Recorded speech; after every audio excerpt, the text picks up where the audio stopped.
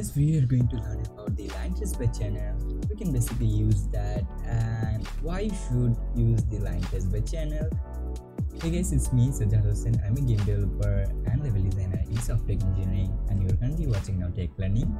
So in this video, we're going to learn about the line trace by channel, the blueprint code. This is a very useful blueprint code in Unreal Engine. So I'm demonstrating you in Unreal Engine 5. This is the same process for Unreal Engine 4. So you find line trace by channel. With line trace by channel, you can do a couple of things. Like there's a lots of things you can do with line trace. But first, let's start how can execute the start and end point or the vectors. You can find first of all a executor to execute this blueprint. So let's execute with our left mouse. Once we press the left mouse, it should be execute. We found the start point or the start location that is in a vector variable. So the start location is mean that from where it should be start the line trace. So for do that, we'll be go in our viewport, and for example we will be choose our camera. So wherever camera is looking, like it's looking up, down, left or right, it should be start from there. So just get our first person character camera, and from that we need to search get world location. This is a vector where a return node and then return value with your start. Then we need basically a endpoint. The endpoint the end location is mean basically at how much distance after it should be not work or it can be go. So for do that, we can from the first person camera will be get forward vector, and from the forward vector will be get a return value and will be multiply with float. So just search multiply, and in Unreal Engine 5 there's an issue that it will be don't show you the integer. You want to multiply with float, integer or some others variable, so you need to do it manually. So just select this point and right mouse and convert to and give it that float single, and then set the value to do that how much distance you want to it can be go, and then from the get world location you need to plus that vector and then just join with this one. Then you need to connect it with your endpoint. Okay, so guys, this is the most easiest way to use the line trace. So also for seeing the how the line trace working, you can set the line trace channel type camera and trace complexity, and you can give that draw debugging type for duration. Now compile and save. Now if I press play and let's pick a gun, and as you can see the line trace is working. Okay, you find a red dot that is showing you that where it's basically hitting, and you find a line that at which direction it start and where it's end. Okay, that is totally cool.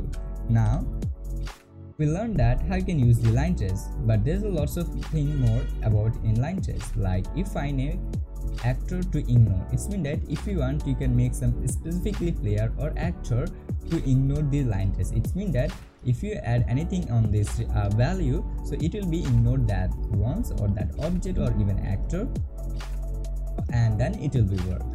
Also you find one more blueprint code that is line trace for objects. That is also a useful for if you want to create a AI and you want to use the line trace for the damage or applying damage or just verify that which type of AI it is. So you can use this though, that is line trace for object. That is more powerful because it's give you more opportunity to filter the character class, like the object type.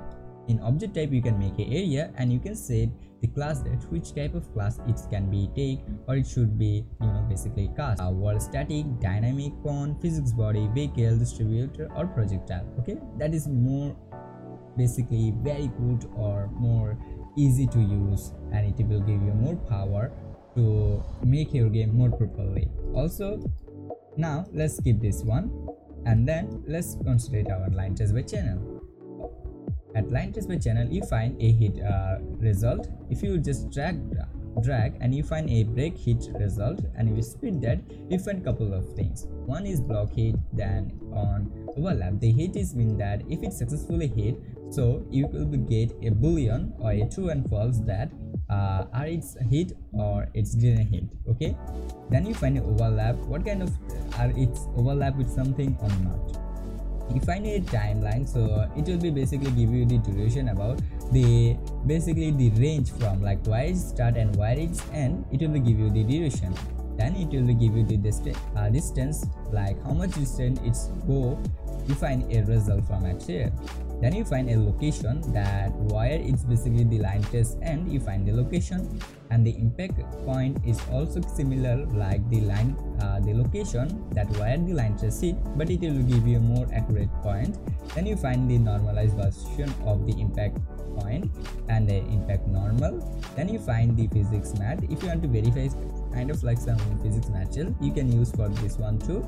Also you find a hit actor result, so with that you can get that which type of object it is. Like if I like get display name, and then let's give it that print string, and also I'll verify that are it's hitting or not. That was a simple code or a simple logic, and it should be display the name. Now compile and save. Now let's click on play. Let's try to hit something. As you can see, it's cube 1, that is cube 2 also, that is another cube, and let's try to this one. As you can see, this is our BP. Okay, so yeah, you can see that where here basically the line trace is hitting, it will be getting that name and it will be displaying. After then you find the hit component, that is verified for some, if you create some specific some component, it will be also verify that it can be verified the bonus name and the hit item, element, index, and also you find some useless kind of like line trace start location and endpoint. So most of cases this others the return value doesn't need, because most of cases you need the block hit, the hidden actor, which type of actor it is. Even you can maybe need the impact location or create the why is the basically gun bullet hit or whatever it is. Okay, so I just hope you understand how you need to use the line trace by channel. So thank you so much for watching guys, love you all, bye bye, see you in the next video.